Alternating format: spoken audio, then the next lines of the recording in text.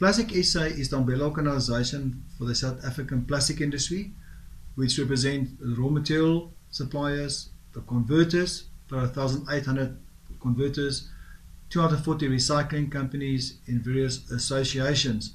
We're also responsible for the training of the organization, of the industry, marketing, advocacy, and research, and then sustainability.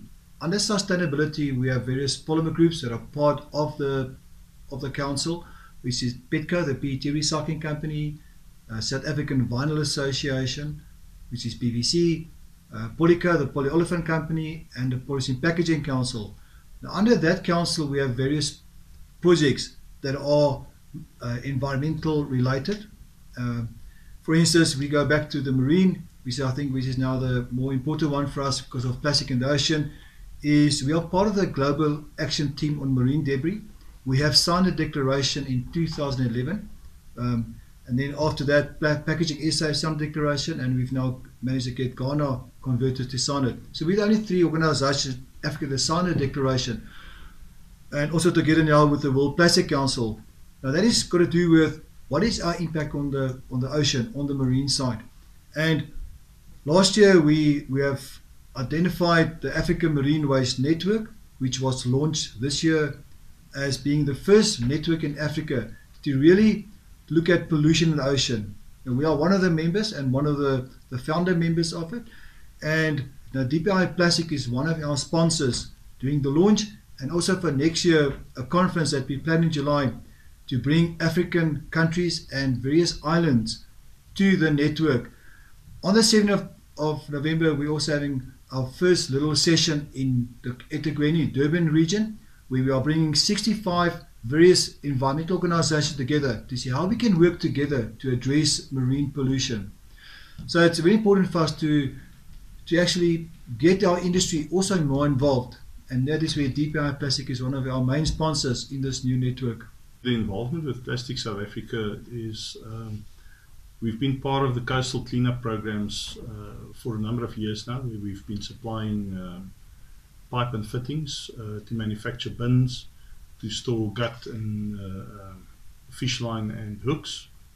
And we've been involved in the cleanup projects as well. We feel it is part of our corporate responsibility. And then in terms of the environmentally friendliness of our products, PVC, which is the main material that we convert, 57% of PVC is derived from salt, which is not a scarce commodity. That makes PVC an extremely green product.